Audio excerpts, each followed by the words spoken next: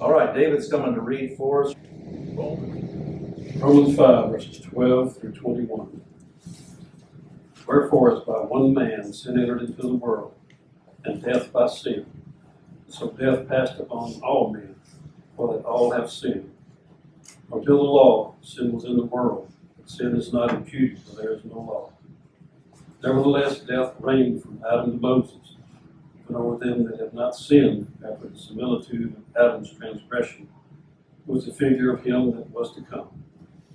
But not as the offense, so also is the free gift.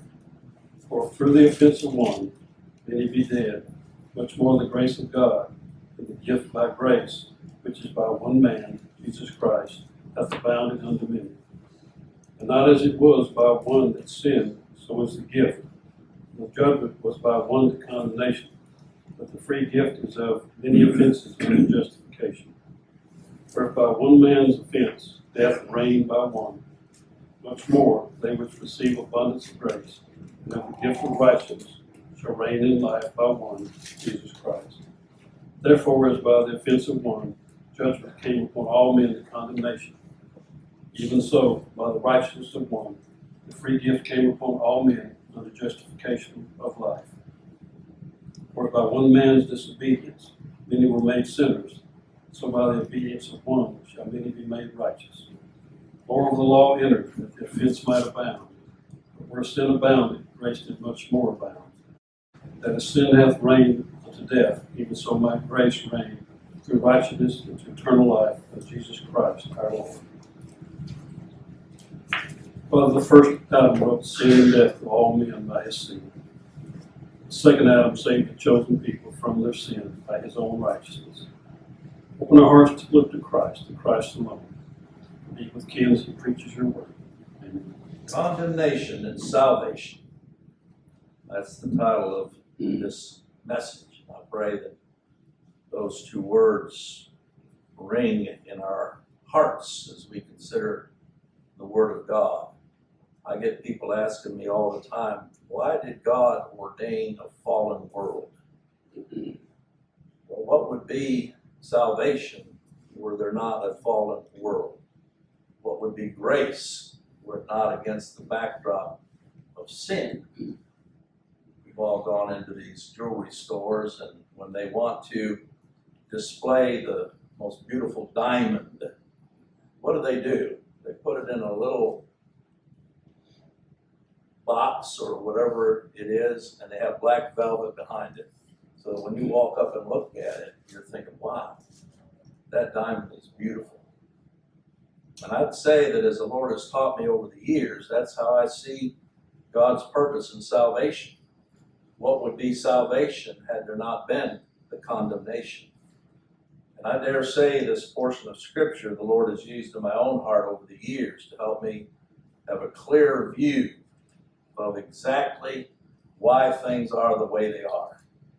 And I trust that as we study this, the Lord bring even more clarity. I don't want to let you think that somehow I've got this. Every time I read this, there's something different and new concerning Christ and concerning salvation that the Lord makes plain. But this text here in Romans 5, 12 to 21 answers really two essential questions that are on everybody's mind. If they've ever given some thought as to their own state before God as sinners and how it is that God saves sinners, well, this portion right here answers those two questions. The first question that it answers is, what is the origin of sin? Did sin just creep up somewhere? Or what is the origin of sin? And then on the other side, what is true righteousness before God? As the Scriptures clearly state, without a righteousness that answers to God's righteousness, none will see God. So don't be looking in here thinking, I've got to get going and get working on my righteousness so that I have something to answer God when I stand before Him. You're too late. Because this righteousness that God has purposed He didn't purpose that it come through those that he saves. He purposed that it come through the one who saves. And it's just as clear and plain and distinct as that, very simply. And I like to give you this up front in case your mind wanders like it always does, but here is the answer to these two questions. Sin, as far as the origin of sin, death, judgment, and condemnation came through a man called Adam. That's the answer to that question right there. It came through another. And so in answer to the question, well, what is true righteousness then before God? Righteousness, and that word righteousness means rightness or justness, and that's where we get the word justification. Righteousness comes by another man, not just any man, but another man, and by God's grace alone in him, and that's the Lord Jesus Christ. It's just as simple as that. If you'd like to take and draw a line down the middle of the paper, put condemnation over here, and put salvation over here, and then right under condemnation or above condemnation, go ahead and put Adam, because that's how it was brought about. And if you want to know salvation and righteousness, go ahead and put the name of the Lord Jesus Christ. And there's no in between. And so that's what I want us to see here. Just taking the scripture for what it says. This isn't complicated. People like to complicate it because they don't agree with it. They'll try to manipulate it a little bit, change the answer, just because they don't like what it says. But guess what? This is God's word. You're not going to change it. So as a result, that's the first point I want you to see here in Romans 5:12. As a result of Adam's sin, Adam was the first man God created, and he fell. It didn't catch God by surprise because the scriptures tell us that God had already foreordained, even before the foundation of the world, the people that he would save. So that means that God had already foreordained the fall of Adam. He created him in an upright state, but now here's an important distinction. He didn't create him righteous. Had he created Adam righteous, then he would have never fallen. There's only been one man that has ever been created righteous, and that's his son, the Lord Jesus Christ. As a man, yes, he was God, but when he came in the flesh, he came to earn and establish a righteousness that would answer to God's righteousness in every jot and tittle, thought, word, and deed.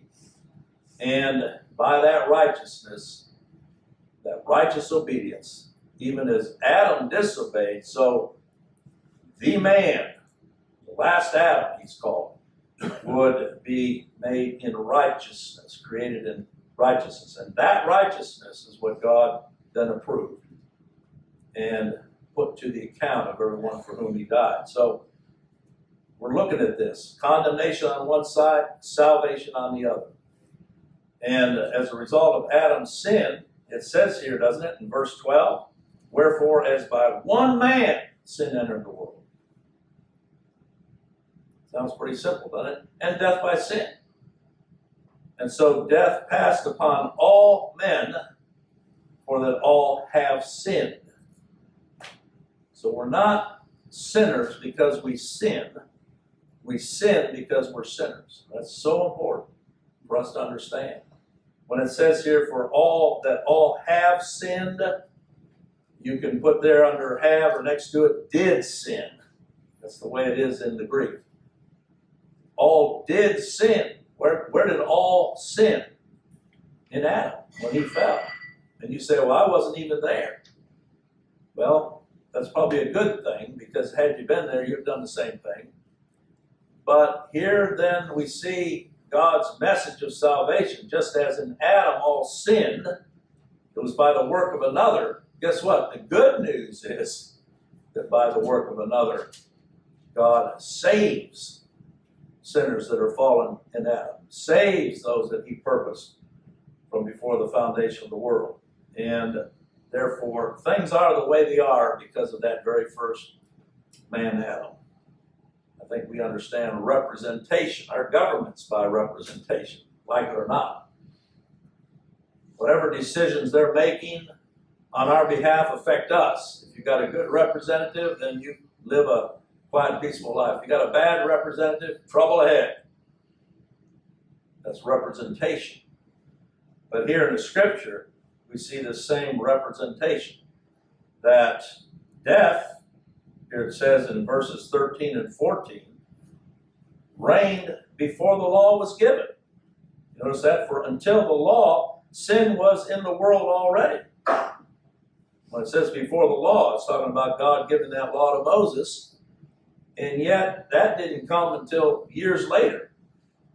But sin was already in the world. People running around worried about keeping the 10 Commandments. All it took for Adam was one commandment. And he disobeyed and fell. And because of that, then, death was brought in and passed upon all men. You're not going to get away from it. This is why even babies die. You say, well, why do babies die? They're sinners. They're born sinners. I know we look at them and how cute they are, how nice, but I always say they're just vipers in diapers.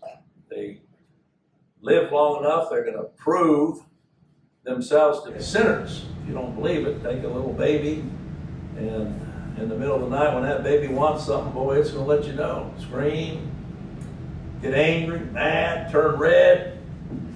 You say, why is that? Well, it's a sinner. You're holding a sinner in your arms. So we see the importance then of this representation. By one man, sin entered the world, and it said here, but sin is not imputed where there is no law. You may wonder what that part is talking about. For until the law, sin was in the world. So we know that's referring to Adam, but sin is not imputed where there is no law. Think about how righteousness was established, where the Lord Jesus Christ came into this world and took on him the charge of that sin by which his people were guilty in Adam and put it away. So what it's dealing there with is with contrast. The law, until the law, sin was already in the world, that is from Adam. But now that another has come, this is where Paul is going with this, and taken the charge of that sin upon himself, then sin can no longer be imputed to those for whom Christ died because he took it away. Where there's no law, you can't accuse somebody of sin. And that's what the Lord Jesus Christ has done. There was the law of sin in Adam, by which we stood condemned, but there's the law of righteousness in Christ, by which, when Christ had finished the work, that righteousness that he earned and established was imputed to the account of those for whom he died. And guess what? Now there's no more sin. It can't be, because the law has been satisfied. If you want to help you there in verse 13, just put that, law satisfied. It's not that God set aside the law when it says sin is not imputed where there's no law. But the law has been satisfied. That's why there's no more condemnation, no more sin that can be imputed. So this is a very profound argument that Paul is writing about here as we study on down through it. Just as through one man sin entered the world, and the Apostle Paul obviously is referring back to Genesis chapter 3 as being when sin entered the world, and that shows then that Adam and Eve were not fictitious characters. There's some that try to reason around this and try to make Adam and Eve as just being made up fictitious characters. But what they did, going all the way back to the garden, however many thousands of years ago, has been such a fall that it has affected everything that we are to this present day. And here's the thing, if you're wrong on the fall, you're wrong on it all. Unless you see yourself in that fallen state, and not just fallen out of fellowship. There's some that argue that when Adam fell, well, he fell out of fellowship with God. No, he was wounded and died. The Lord said that the day that you eat thereof, you will surely die. He lived to be several hundred years old. So some look at that and say, well, see, he didn't die. He died spiritually. Remember that as soon as Adam and Eve partook of that tree of the knowledge of good and evil, that immediately they were plunged into a fallen state themselves. Why? Because they recognized they were naked. Before then, there wasn't any shame. There wasn't any guilt. But now, no fear. But what did they do? They ran and hid among the trees where God had said they could eat all along. There was only one tree God said in that entire garden that they should not eat. And that was the tree of knowledge of good and evil. But once they had disobeyed, then any thing that they had enjoyed to that point, they didn't know shame, they didn't know guilt, they didn't know fear until sin entered. And when sin entered, suddenly now they were fallen. And so, to Paul here writing, Adam was more than just an historic figure. There's some that deny that he was an historic figure. They just say these are made up stories. I sat through a conference back in 1990 in France. They had invited a bunch of Reformed pastors in from all over Europe, and they were supposedly giving papers on different aspects of Scripture. And they brought in some man from South Africa that had his doctorate, and he was supposed to be an expert on Genesis. And I was invited not to take part of the discussions, but I was the keynote speaker every night. And I had 3 nights to preach. And after I'd preached the first night, because the Lord directed me to preach out of Jude, the book of Jude, after the first night there was such an uproar that the man who had invited me came and said, we got to do something because they're about ready to kill you. And I said, well, if you don't want me to preach, I won't. I can get on that airplane tomorrow and head on out. And he said, no, but can't you just present it in a different way? So that I said, nope. And you know, those folks sat there, they invited me. It's like inviting a guest. So you're gonna eat what I prepared. And so the Lord directed me to finish the 3 days, but boy, there was gnashing of teeth. But this man, I remember during the day they were giving their papers. After his first presentation, I got up and started walking. I didn't attend anymore. I just couldn't. It was a denial of Scripture. But he was saying that all of this was an allegory taken from pagan literature about the gods that were ruling over men and how the men rebelled, and so God had to act in condemnation. And that's how he presented it. He didn't believe this to be the Word of God. So you've got that extreme, and then you've got others that all they want to do is look at Adam as a historic figure, the first man, and they can wax eloquent talking about what it must have been like for him to be in the garden. And you know, his name Adam actually means man, or from that you get the word humanity. And so some try to reason on how it is that all of us are descendants of Adam and give a lecture on humanity. But I will tell you from what Paul is telling us here, it's more than just that. This has to do with representation. That God placed Adam in that garden for one reason. That he might be the representative of that race that should come through him. And that by him, by that one man, sin entered the world. Not in any other way.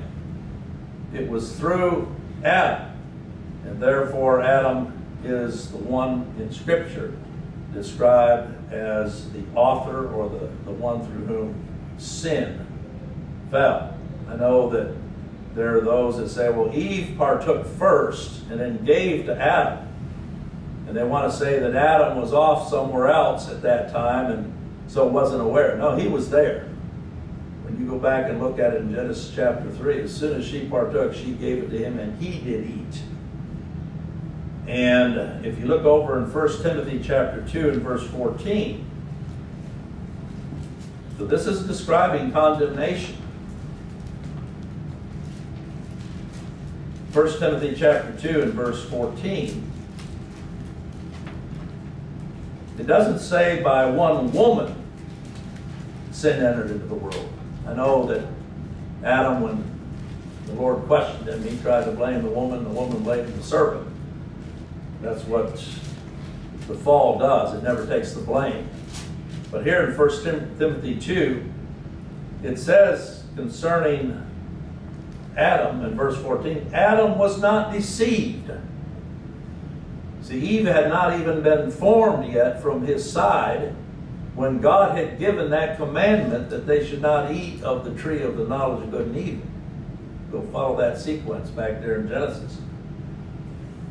But the woman being deceived was in the transgression. So why was Adam then blamed for the sin when it was Eve who partook? Well, it's because Adam didn't stop her. Therein was the sin. By one man's sin entered the world. He watched and observed everything that Satan was doing through that serpent to deceive her. And that's what it says here, doesn't it? The woman being deceived was in the transgression. But the blame fell squarely on Adam. He was not deceived. That means he went into this thing, his eyes wide open. And that's why the scriptures say by one man sin entered the world, and death by sin. Death entered the world and spread to all of Adam's race. There's not one that's going to escape.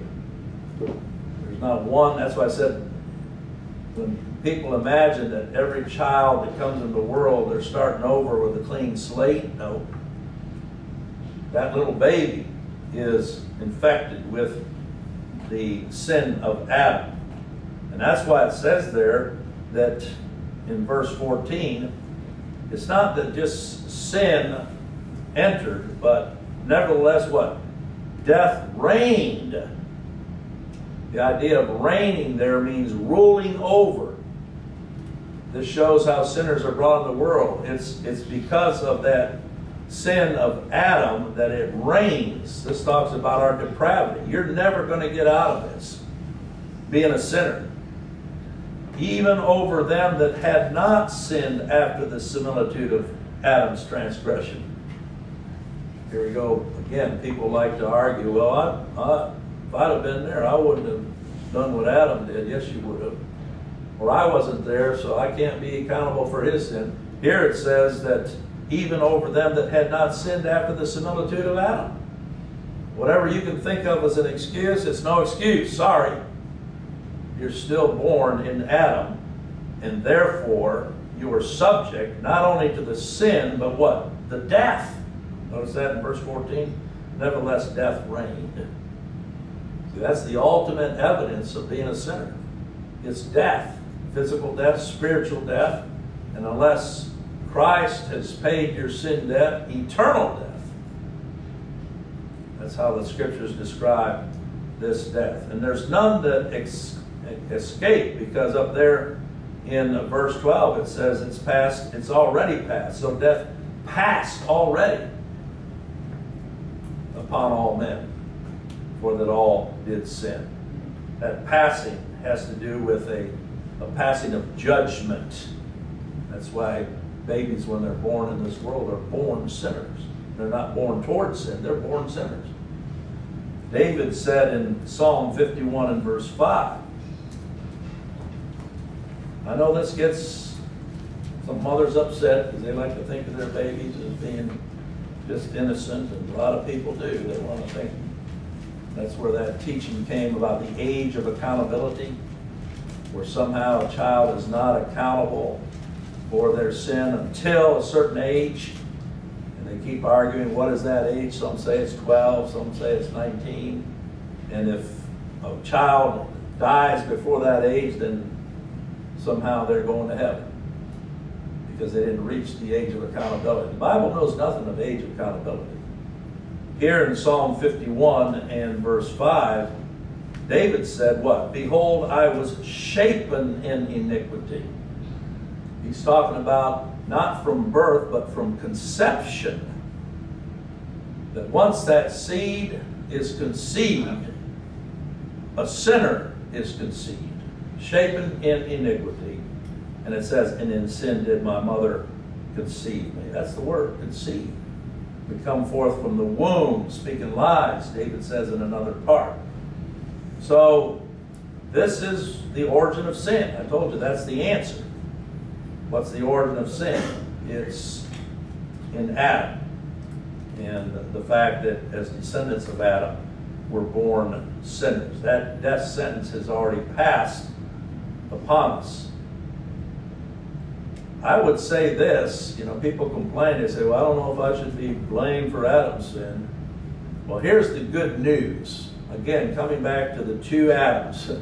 Because if in Adam I was declared a sinner, that means then by the righteousness of another, I can be declared righteous. I don't have anything to do with that. Just like I didn't have anything to do with the sin, I don't have anything to do with being made righteous. That's the work of another. So if we weren't made sinners by Adam, then you could say in the same manner that it wouldn't be fair for us to be made righteous by the Lord. It would be to each his own. And I'll tell you, if that were the case, there would be none saved. We can't get out of this sin condemnation, but thank God, if God's purpose our salvation, we don't have to get out of it, because that's the work of the Lord Jesus Christ. So, verses 13 and 14, there's a lot here for us to consider. 13 and 14 are actually answering the objection of those that say, well, I thought we were sinners because we broke the law. No, you were sinners, that's what it says there, for until the law of sin was already in the world. So it's not a matter of you having broken the law that made you a sinner. We know that the root of it, of being made a sinner, was because of Adam, and not because we broke the law ourselves. Our breaking the law is simply the evidence of what we are already in Adam. If someone says, well, I don't believe I fell in Adam, well, how's your life going right now? How do you match up compared to God's law and holiness? You'd have to declare yourself to be utterly condemnable.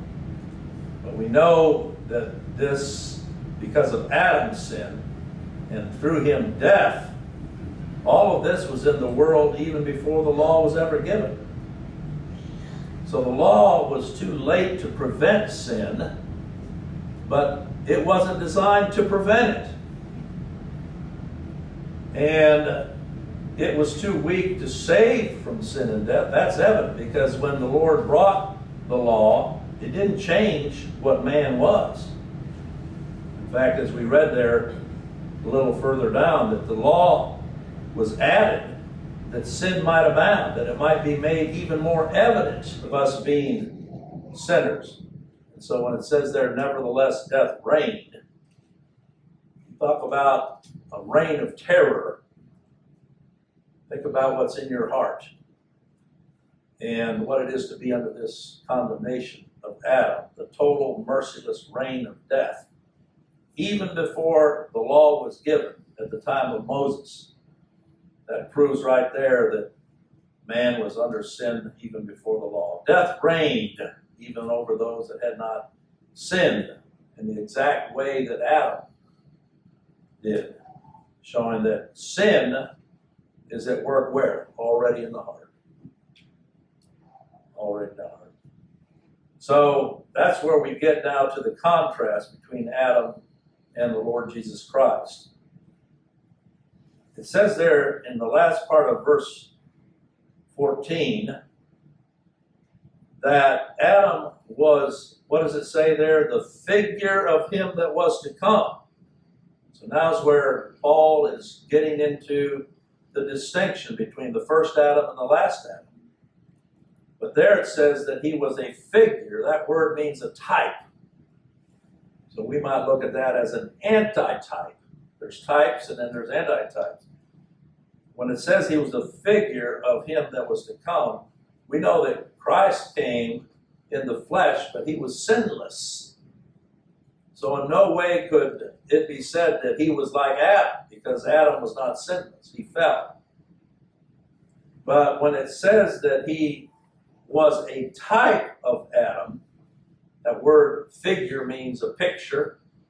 Don't we like pictures? That helps us understand a representation of the Lord Jesus. See, both Adam and the Lord were completely sinless in the beginning. But the separation came when Adam fell. But our Lord Jesus Christ continued. Where Adam disobeyed, Christ obeyed. That's where we see the importance of the work of the Lord Jesus Christ. But both of their works that they did had an effect on their race. Adam, it brought what? Condemnation. Christ, on his race. See, there's a distinction made there. Christ didn't come to represent all of Adam's race.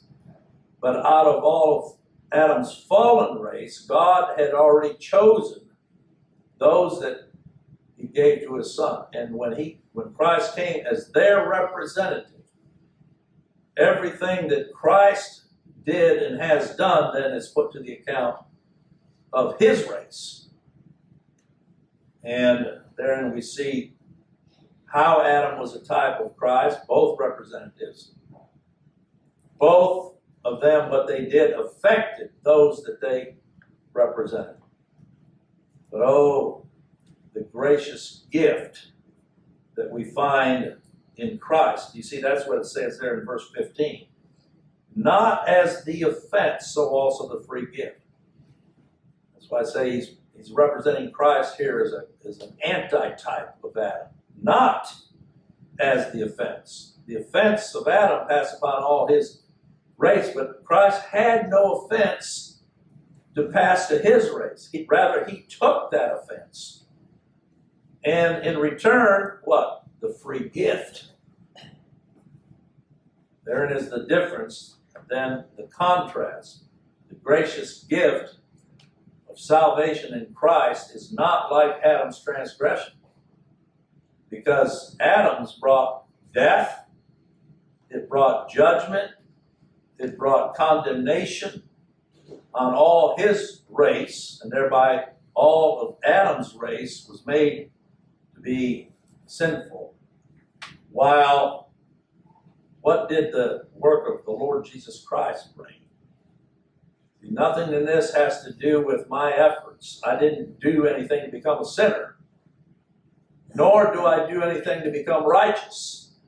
I can't claim that, because righteousness, just like sin, death, and judgment, came through Adam, so righteousness and justification and free grace, that's really what all the rest of this chapter is about, comes to those for whom Christ is the representative. In verses 15 to 19, if you were to ask me to summarize it, that's the sum of it. It's the contrast between Adam's work and the work of the Lord Jesus. So get your paper out again, and now drive down the middle, and you can just easily put these in each side there. What pertains to Adam, who I am in Adam.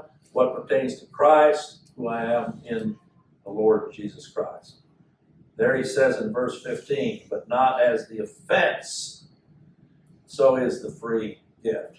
Adam gave an offense that had consequences for the entire race of Adam. That's why the whole world lies in wickedness. You can travel the world over, babies are born every day, but I'm telling you, a sinner's born every day.